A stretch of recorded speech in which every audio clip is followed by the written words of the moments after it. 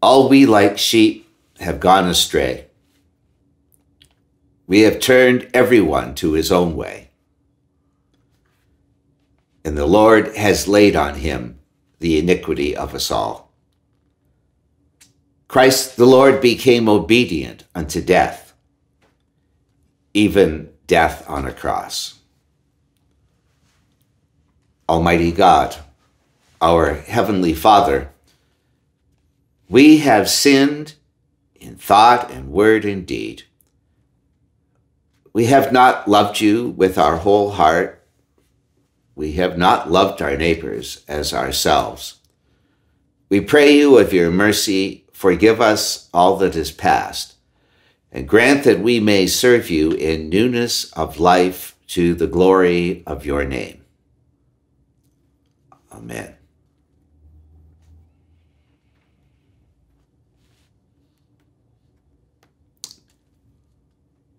And now the collect for this Good Friday.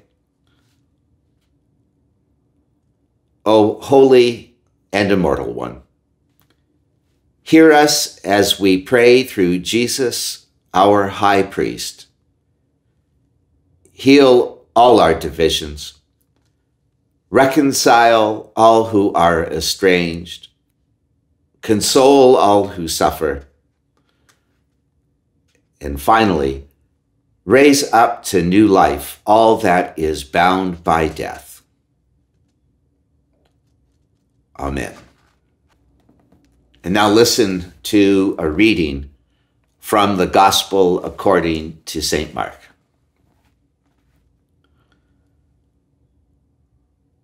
Now, at the festival, he used to release a prisoner for them, anyone for whom they asked. Now, a man called Barabbas was in prison with the rebels. He had committed murder during the insurrection. So the crowd came and began to ask Pilate to do for them according to his custom. And then he answered them, "Do you want me to release for you the King of the Jews?" For he realized that it was out of jealousy that the chief priests had handed him over. But the chief priests stirred up the crowd to have him release Barabbas for them instead. Pilate spoke to them, "Then what do you wish me to do with the man you call the King of the Jews?" They shouted back, "Crucify him."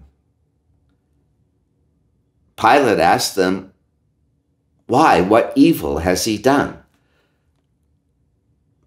But they shouted all the more, "Crucify him." So Pilate, wishing to satisfy the crowd, released Barabbas for them. And after flogging Jesus, he handed him over to be crucified. Then the soldiers led him into the courtyard of the palace, that is, the governor's headquarters. And they called together the whole cohort. They clothed him in a purple cloak, and after twisting some thorns into a crown, they put it on him.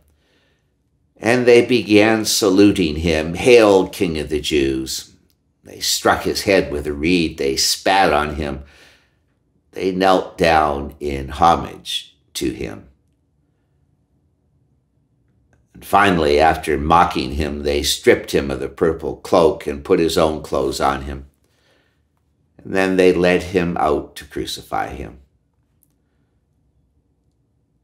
They compelled a passerby who was coming in from the country to carry his cross. It was Simon of Cyrene, the father of Alexander and Rufus. And then they brought Jesus to the place called Golgotha, which means the place of a skull. And they offered him wine mixed with myrrh, but he did not take it. And they crucified him. And they divided his clothes among them, casting lots to decide what each should take. It was 9 o'clock in the morning when they crucified him. The inscription of the charge against him read, "The King of the Jews." And with him they crucified two bandits, one on his right and one on his left. Those who passed by derided him, shaking their heads and saying, "Aha, you who would destroy the temple and build it in 3 days, save yourself and come down from the cross." In the same way, the chief priests, along with the scribes, were also mocking themselves and saying, "He saved others, he cannot save himself. Let the Messiah, the King of Israel, come down now from the cross so that we may see and believe." Those who were crucified with him also taunted him.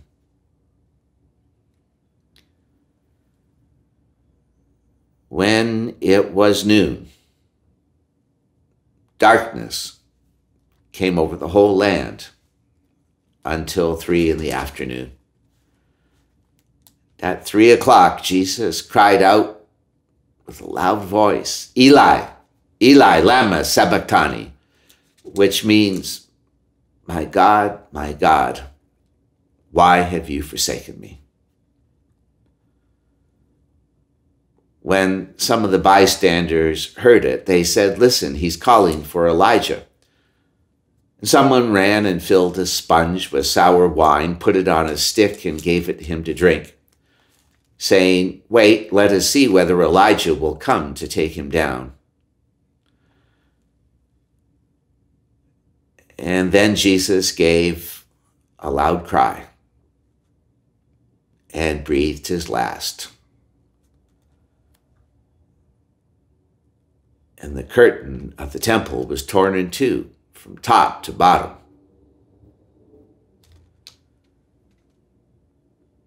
Now, when the centurion who stood facing him saw that in this way he breathed his last,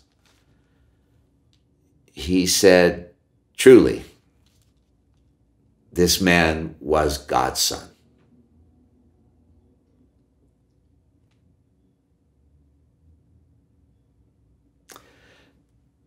This is the word of the Lord.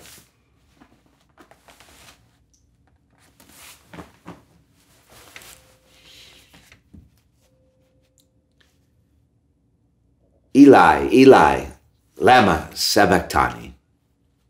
My God, why have you forsaken me?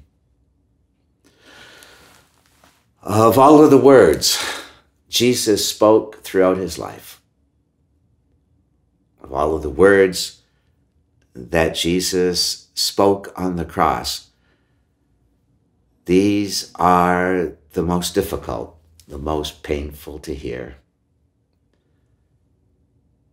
They come from a place of physical agony, of emotional isolation.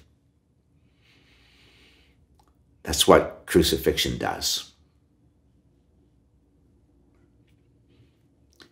Crucifixion was an ugly, twisted form of execution that was born in the slums of the human mind.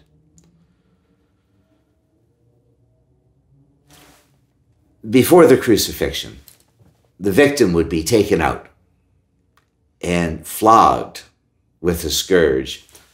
That doesn't sound all that bad until you think that a scourge was bits of leather with metal and glass embedded in it. And the victim would be flogged until the skin on his back hung in strips like ribbon and the blood at his feet was drenched with blood. And then the victim's arms would be tied to an upright beam that he would carry to his place of execution. Once there, they would nail the hands to the cross, strip the victim naked, and lift the crossbeam up and jar it into place and nail his feet on the upright pole, and there the victim would hang. Naked, exposed to the elements, exposed to the taunts and the jeers of a bloodthirsty crowd.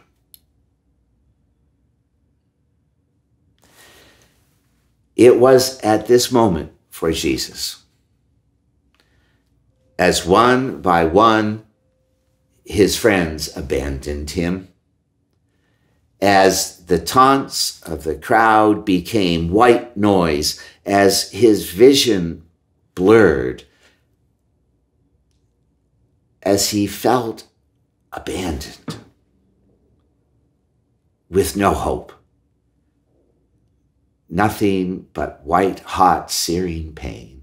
At that moment, he cried out, my God, why have you forsaken me? And this was a moment of ultimate abandonment for Jesus. Think about it. This was the Jesus who taught his disciples to pray, saying, Abba, a childhood term of endearment, rather like daddy. But at this moment, he did not say Abba. He did not say the more formal name Father. No, simply, my God, my God. What was lost here was more than a word. It was a relationship.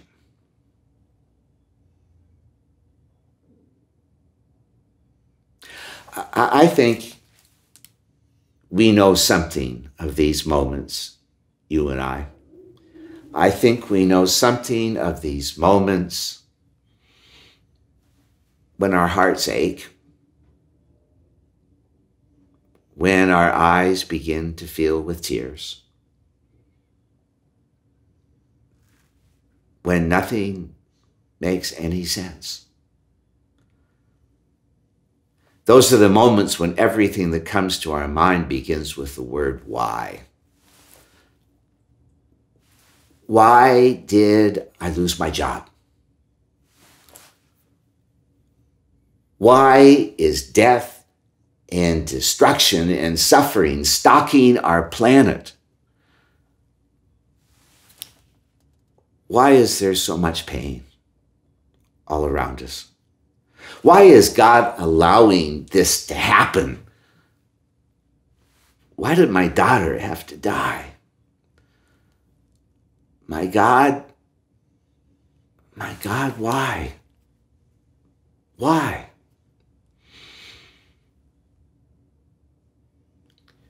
As we confront these words of abandonment, both ours and his, I believe if we listen closely, very closely,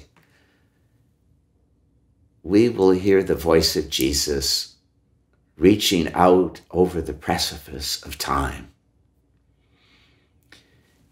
And as we listen to his cry, I believe we begin to know and understand that our God understands our terror, our pain, our fear, because his son lived it. He lived it for you. He lived it for me. He lived it for all humanity.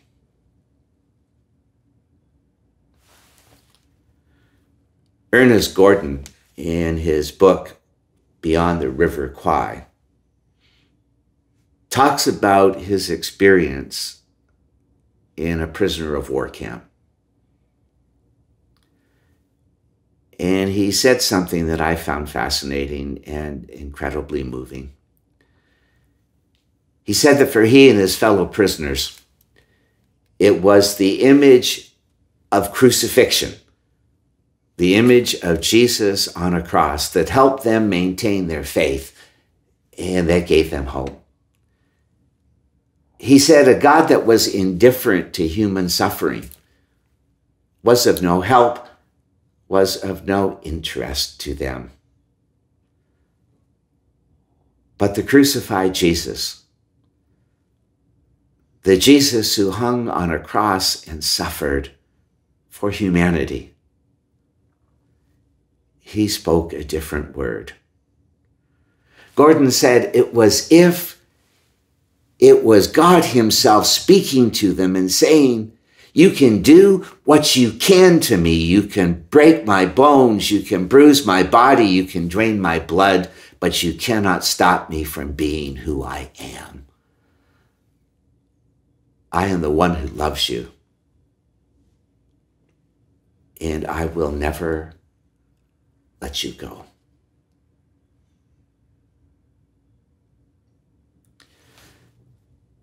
This day, this Good Friday, as we confront the poignancy, the power, the drama of our Lord hanging on a cross and breathing his last breath, somehow speaks to us and says that because Jesus suffered betrayal, because he knew pain, because he knew shame and abandonment, we know and we understand that our God is not the God of stained glass windows, of pristine churches and chapels.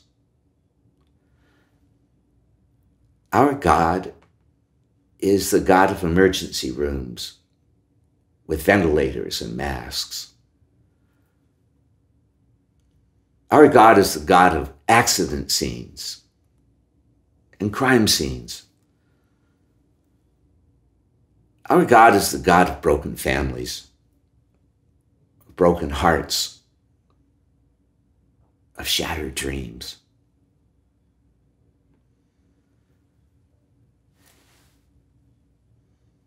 In our darkest and most difficult moments,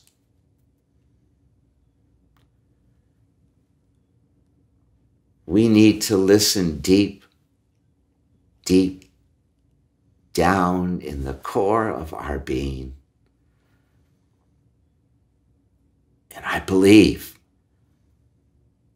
we will hear the words of Jesus saying,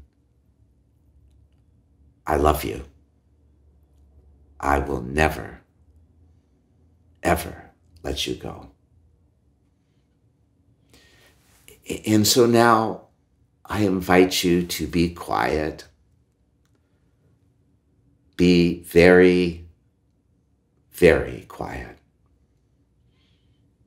and bring to this sacred moment the pain and heartache of our world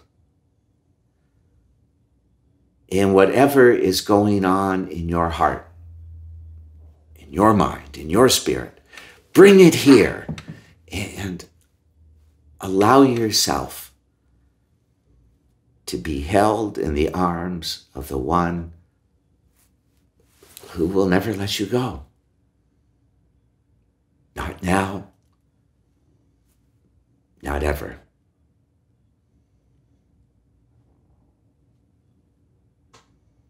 You are mine, and I love you.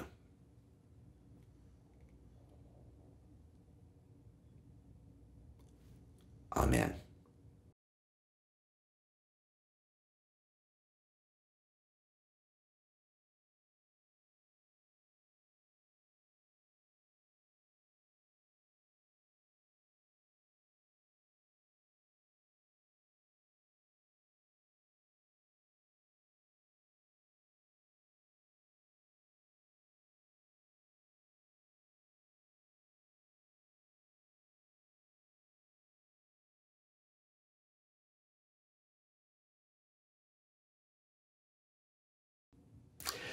This is the wood of the cross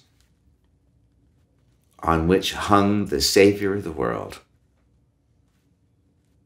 Come, let us worship.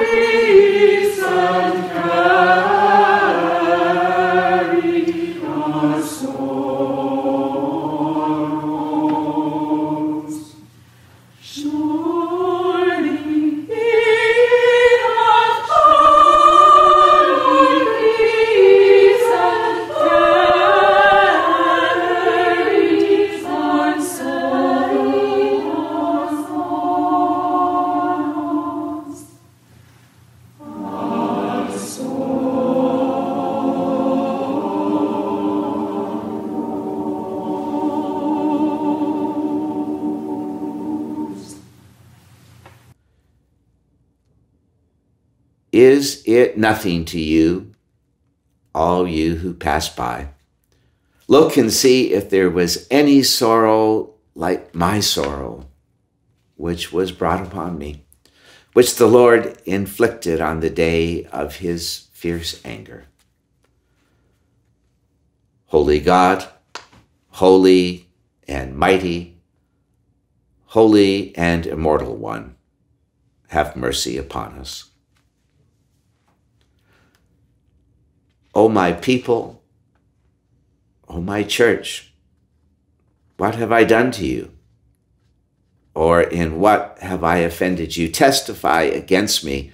I led you forth from the land of Egypt and delivered you by the waters of baptism, but you have prepared a cross for your Savior.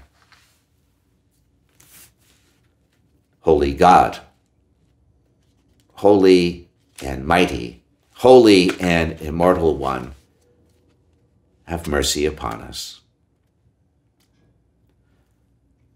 I led you through the desert 40 years and fed you with manna. I brought you through tribulation and penitence and gave you my body, the bread of heaven, but you have prepared a cross for your Savior. Holy God, holy and mighty, holy and immortal one, have mercy upon me. What more could I have done for you that I have not done? I planted you, my chosen, in Pharaoh's vineyard. I made you the branches of my vine, but when I was thirsty, you gave me vinegar to drink and pierced my side with the spear. Holy God, holy and mighty, holy and immortal one, have mercy upon us. I went before you in a pillar of cloud, and you have led me to the judgment hall of Pilate. I scourged your enemies and brought you to a land of freedom, but you have scourged, mocked, and beaten me. I gave you the water of salvation from the rock, but you have given me gall and left me to thirst. Holy God, holy and mighty, holy and immortal one, have mercy upon us. I gave you a royal scepter and bestowed the keys of the kingdom, but you have given me a crown of thorns. I raised you on high with great power, but you have hanged me on the cross. Holy God, holy and mighty, holy and immortal one, have mercy upon us. My peace I gave, which the world cannot give, and washed your feet as a sign of my love. But you draw the sword to strike in my name and seek high places in my kingdom. I offered you my body and blood, but you scatter and deny and abandon me. Holy God, holy and mighty, holy and immortal one, have mercy upon us. I sent the Spirit of truth to guide you as you close your hearts to the counselor. I pray that all may be as one in the Father and me, but you continue to quarrel and divide. I call you to go and bring forth fruit, but you cast lots for my clothing. Holy God, holy and mighty, holy and immortal one, have mercy upon us. I grafted you into the tree of my chosen Israel, and you turned on them with persecution and mass murder. I made you joint heirs with them of my covenants, but you made them scapegoats for your own guilt. Holy God, holy and mighty, holy and immortal one, have mercy upon us. I came to you as the least of your brothers and sisters. I was hungry, and you gave me no food. I was thirsty, and you gave me no drink. I was a stranger, and you did not welcome me, naked, and you did not clothe me, sick and in prison, and you did not visit me. Holy God, holy and mighty, holy and immortal one, have mercy upon us.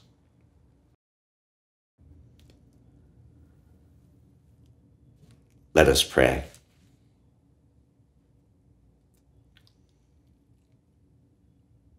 Lord Jesus Christ, Son of the living God, we pray you to set your passion, cross, and death between your judgment and our souls, now and in the hour of our death. Give mercy and grace to the living, pardon and rest to the dead. To your holy church, peace and concord, and to us sinners, everlasting life and glory.